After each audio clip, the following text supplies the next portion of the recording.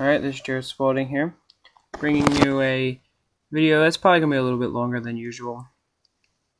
Some of the information in this video may upset you, the usual. So, let's begin. Yes, I am reading from something, as you can obviously tell here. Alright, so first we're going to be focusing on the homicide rate.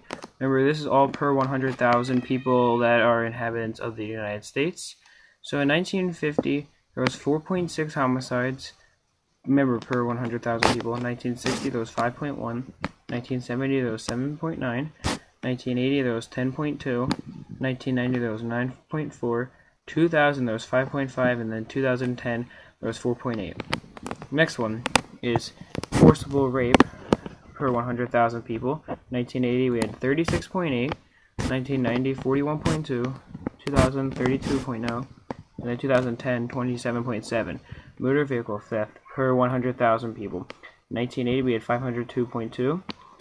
1990, with 657.8. 2000, we had 414.2. And then 2010, we had 239.1.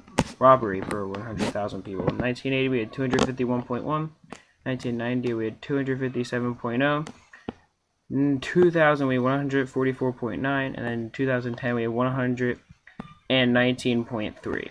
Alright, now we're focusing on all violent crimes per 100,000 people.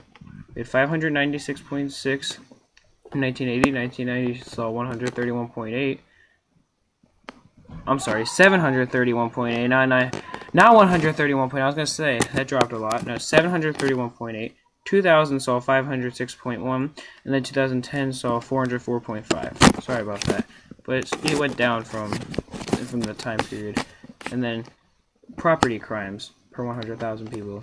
In 1980, we saw 5,353.3. 1990, we saw 5,088.5. 2000, we saw 3,617.9.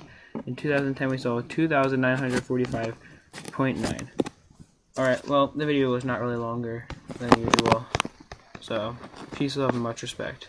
And as usual, link to the website is in the description below.